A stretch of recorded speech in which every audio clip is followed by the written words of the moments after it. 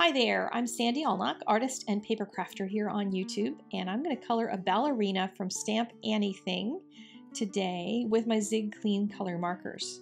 And these are brush markers that are water-based, and I've used these a bunch of times before. You can find lots more of them on my YouTube channel and over on my blog, but I'm going to be using them to color a person, which we don't tend to color people very much because it's hard to get skin tones right.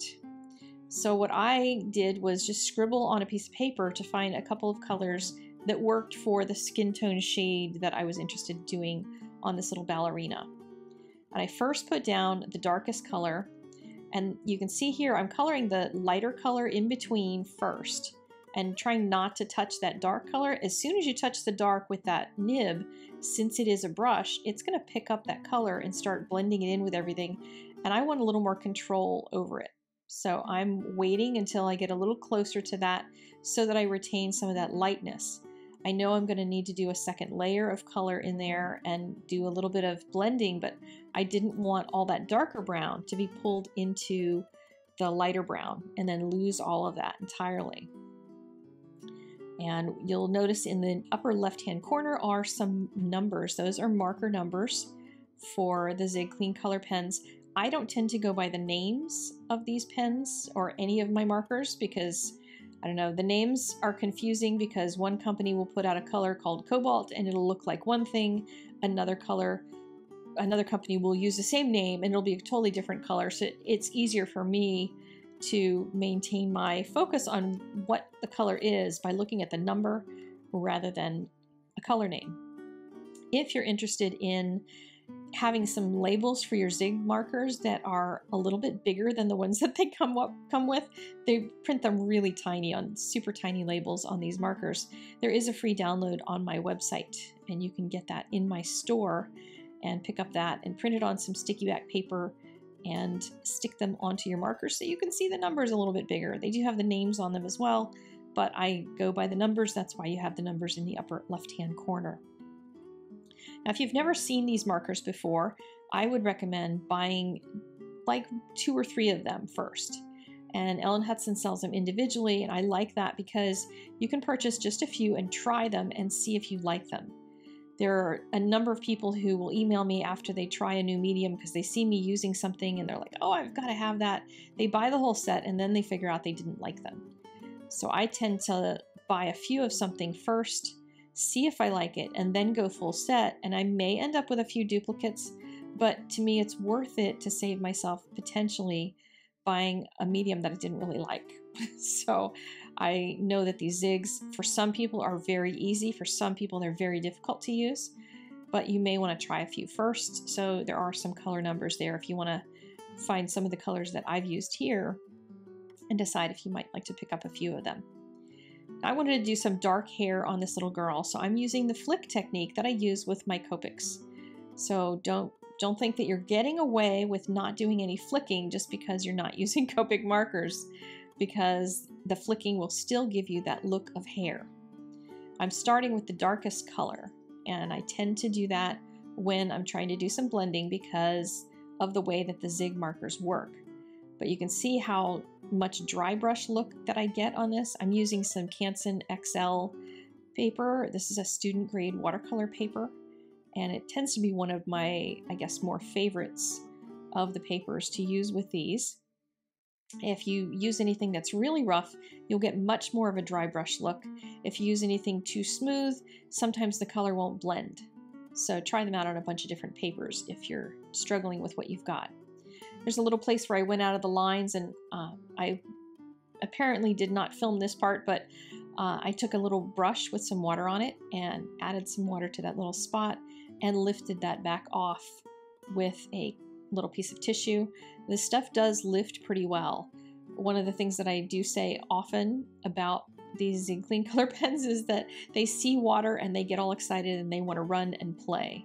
So I don't tend to use them with water very much except for what I'm going to show you for the background. So normally I like to do what I'm doing now, which is blending them just with the markers and without any water. You can see how nicely they do blend. So I'm going over some of that brown and black color with a grayish color, which is going to give me a real soft transition between the different colors that I've got going on in her hair. And as I was doing this, I was trying to figure out what I was going to do in the background. And I do this little weird thing where I kind of talk to the stamp. I try to see what the stamp wants to do.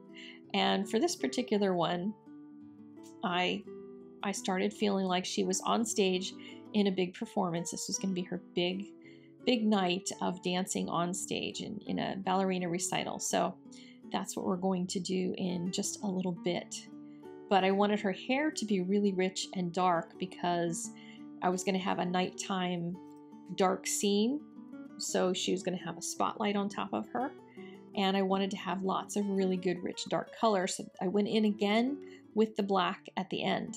And this time I'm going to try to leave more specific lines because it's going to give her hair a lot more texture. The part underneath was a little more for blending. And now, as it's a little bit drier, because I was working on those little fussy areas, a lot more of the lines that I'm producing in her hair are going to remain as lines rather than blending in completely. So that gives me the look that I want for her. And now I'm going to color her little dress.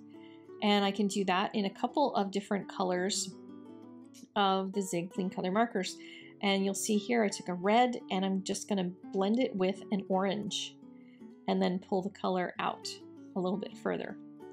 And then I'll grab another lighter color, and you can do this with almost any colors. You can make almost any color blend. But if you go around the color wheel, I'm going red, orange, yellow, you'll find it a little bit easier. But you can blend pretty much any crazy colors together with these Zig markers, which is kind of a fun thing to experiment with. With her shoes, since there's just not much there's not much space for blending, they're just going to remain a very simple orange. And the focus is going to be on everything else, so her shoes don't really need a whole lot more. And I realized I hadn't put any color in her ponytails. I'm leaving a little white highlight because that is going to be the one shiny thing in her.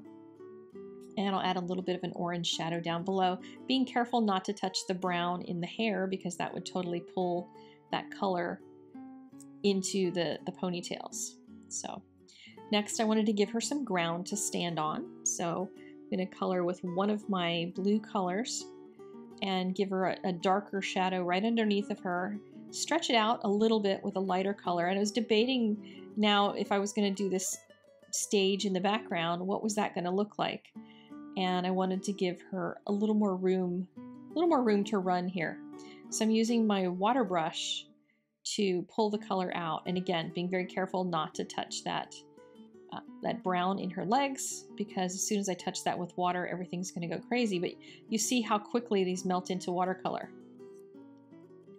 And now I'm going to zoom through the background a little bit because you'll be able to see it even though it's not real time. But I'm putting the light blue color down first, and I'm spreading that out toward her with the water brush so that I have a softer edge to that.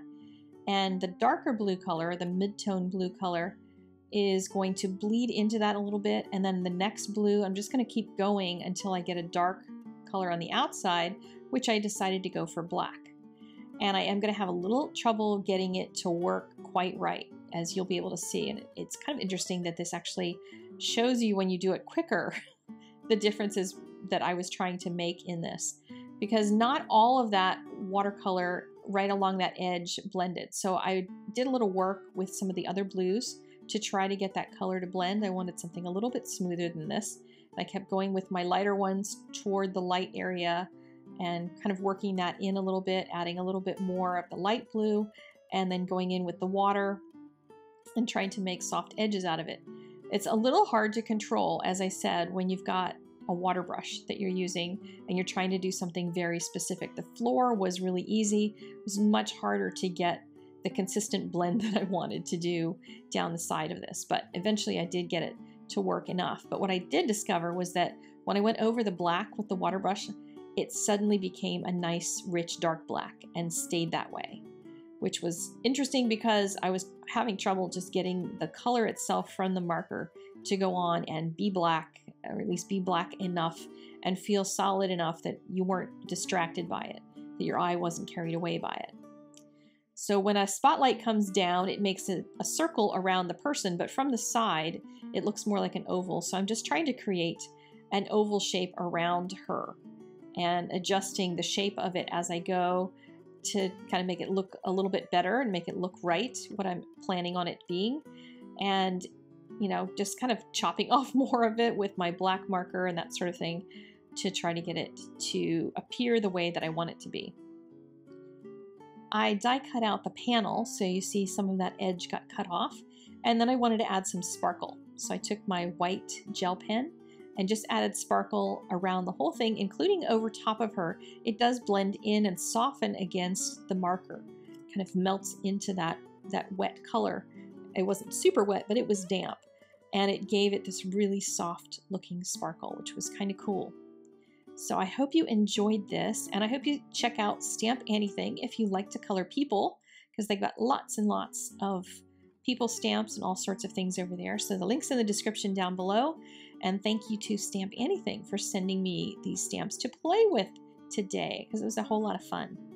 And you can hit the subscribe button if you have not yet to get lots more videos from me. I put out about 3 a week. And I will see you again next time. I hope you get out there and create something beautiful in the meantime, and I'll talk to you later. Bye-bye.